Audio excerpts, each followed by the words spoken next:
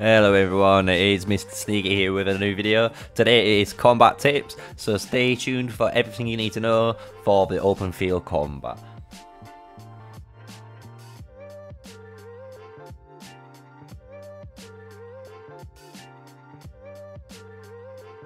Hello everyone, so it is me, MrSneakyy. Smash a like, comment and subscribe for more Call of Dragons daily content here first on my channel. So today we're going over some combat tips. So the first one I'm going to show straight away is setting troops. So when you set two marchers up, so your primary and secondary, you can save them up on the top bar by hitting a little green arrow. And by doing that, it just makes things a lot quicker. And then by doing so, it allows you to move your troops and summon your troops and deploy your troops so fast. So the main tip I'm going to show you today, as you can see now what's on screen, is when your alliance or your friends are all bundled together correctly, all on the edge of the alliance territory. By doing this, it allows you to hop between different cities really fast. It gets you to go from A to B. And if you're really fast at doing it, as you can see on the right side, the way it works is as soon as you see your march going from the blue flag to green marching, you know they're on the field. But as soon as you see the blue flag again, even if that march looks like it's on the field, the game just hasn't updated, so it allows you to just drag and then go to the next city. And city hopping is so efficient, especially if you're cavalry, as you're going to see now. It lets you just get from A to B so goddamn quick. And by doing this, it allows you to set up for future fights. So as you're going to see soon, and hopefully you're going to see some open field combat.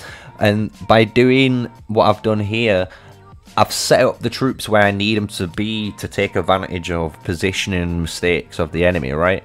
So I'm going into this city. This cavalry player couldn't get to me in time, but Ukraine's showing off an amazing mechanic of intercept. So if, as you can see, Ukraine walked in front of my archers, the cavalry unit would have to fight this infantry unit before he could reach my march. He doesn't just get the right to walk through, and that's a very important mechanic you need to learn.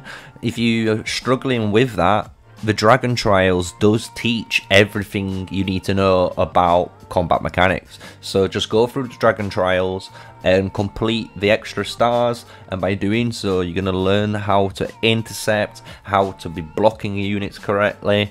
And as you can see now, we're going to go into some open field combat. My cavalry units are moving so fast, this guy probably hasn't even realised I'm already on top of him. And by doing so, I'm able to get a really good, decent charge cycle going. And my artifact, as you can see, I don't use it straight away. I hold it until I'm past the patrol. And by walking past the patrol, I'm not taking aggro on it. And by not taking aggro, I'm not taking an unnecessary damage that I don't need. So just, be wary when you're using artifacts in open field combat.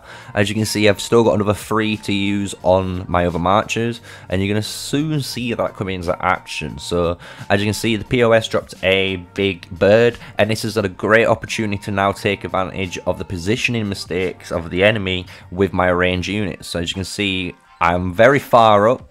One player does see the archers out of position, but this is where awareness comes, and my awareness pulls my march away, and my infantry unit, as you can see now, intercepts. He tries to go onto the mages, but it's too late because I've got so much damage already applied to him. He's just mute. I didn't really take much damage from that, exchange. And now I can continue going forward. I tried to use the archer artifact, as you can see, but it was out of range, so I cancelled it. And now we're in the second, if you want to call it, stage of the fight, the mid-game of the fight. And again, now I am looking for a really good juicy target to use on this archer march. And then you can see 2 line up perfectly, and I hit 2, killing the Elena and delaying the Madeline's artifact skill. Because I don't know if you know, Viola's bow, when you do activate, it does deal a little bit less damage compared to the Shadow Blades, but it gives you utility by delaying the artifact usage of you know, the enemy.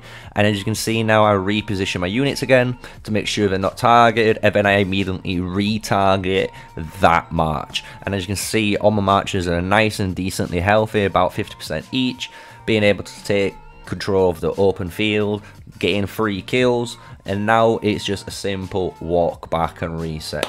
So I hope you enjoyed it. That is the open field combat.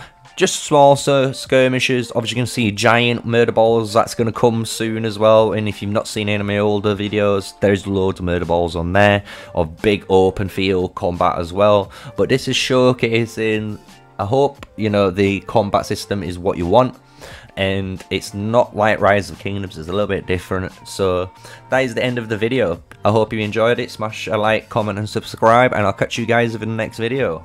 Peace.